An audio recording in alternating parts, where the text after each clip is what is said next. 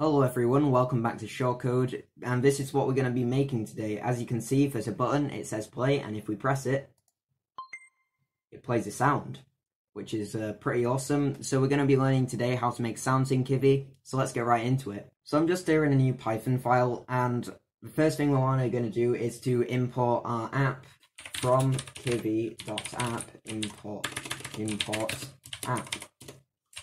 And then we're going to want to import SoundLoader. And basically what this is it'll load our sounds in so we can actually play them. So from kivy.core.audio import, I wish I could type, import SoundLoader. And once we've imported SoundLoader, we'll just import a box layout. So from kivy.ux.boxLayout, import box layout. Now that we have that imported, we want to create our app class, which will inherit from app. So we can do class myapp, and it'll inherit from app. And we have a build method, of course, and it'll have self. And we can just return, we don't have anything to return at the moment. But now this is where we're going to create our box layout class, which we will return as our root widget, and it'll contain the button that when we press it, it'll play a sound.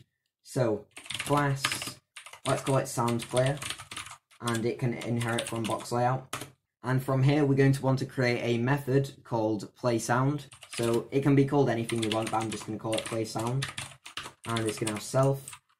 And then we're going to create a variable called sound, and we're going to set it equal to soundloader.load, and then your audio file.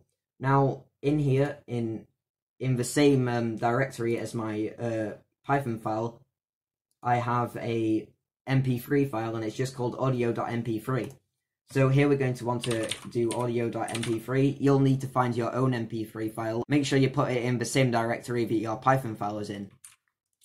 And now that we've loaded in the sound, we need to actually play it. So we can do if sound, we can do sound.play. So basically, if sound here, it just checks to see if the audio has been loaded in properly.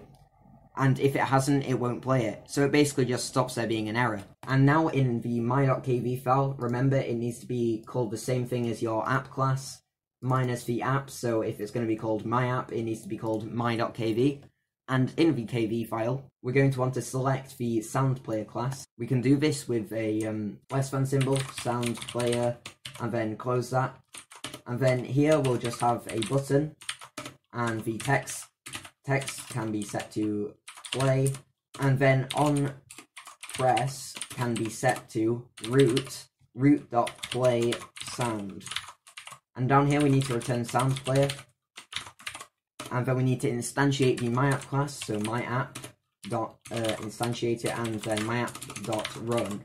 And if we run it now, we can see we get a button, it says play. If we press it, we get a sound.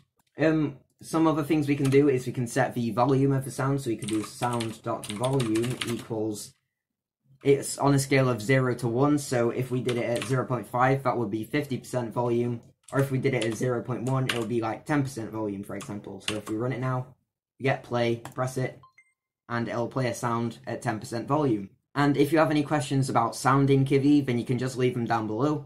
If you would like to see how to use a filter function in Python, then you can click on this video here.